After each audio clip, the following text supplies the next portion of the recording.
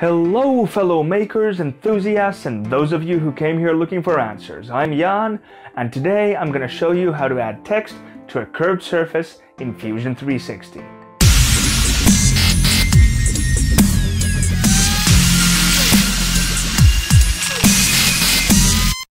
Welcome back. Let's get right to it, shall we? As we can see in this example, I've got both embossed and engraved text on the sphere.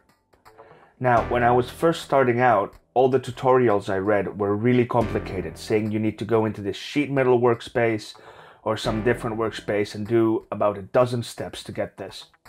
But what I'm going to show you is a lot simpler. First, start by creating a new document and sketching out a circle.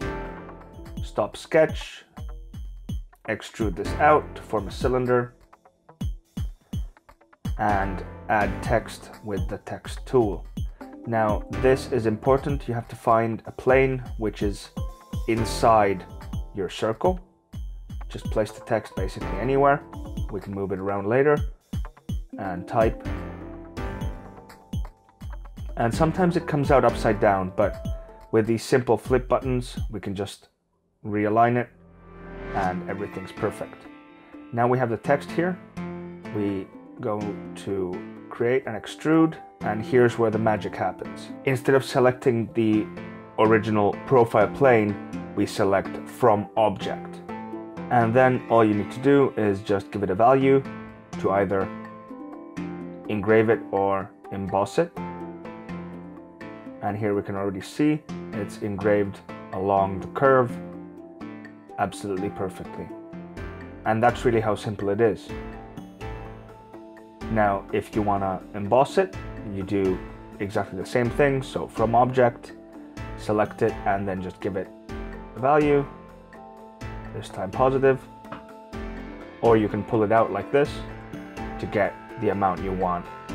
It's a bit too much, and there we are. And hit OK. And you have some text coming out of the object following that curve absolutely perfectly. That's really just how simple it is. Now, say you want to have an object which had more than one curve, or a curve in more than one direction.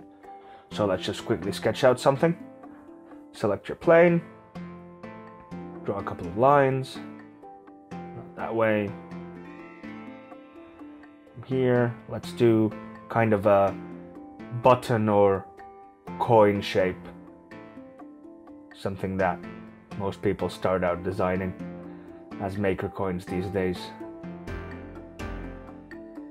And just revolve the shape along the green axis. And here we go, we have our button.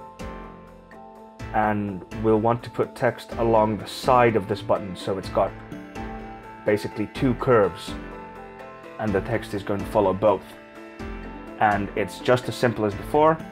You have to select your plane, and this is important again, that you have it in the same direction as you want the text then to be going. And again, we're upside down, doesn't matter, just flip it around. And actually here you can see now why we're upside down for this one.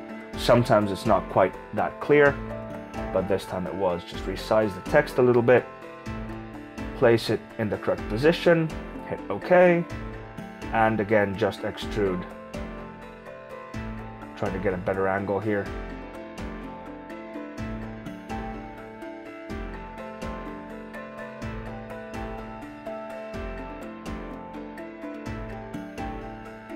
From object, select the coin, or button as we're calling it this time. And there we go. It's coming off the surface, or sorry, engraved into the surface here. And again, if you give it the opposite value, then you'll have it embossed on top. This is really how simple this is.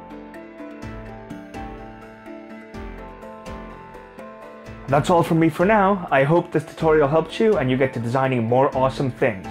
Thanks for watching, and if you liked it, please do give it a thumbs up, share it with your friends, and do subscribe to my channel for more videos to come. I'm Jan, this has been Today I Made. Thanks.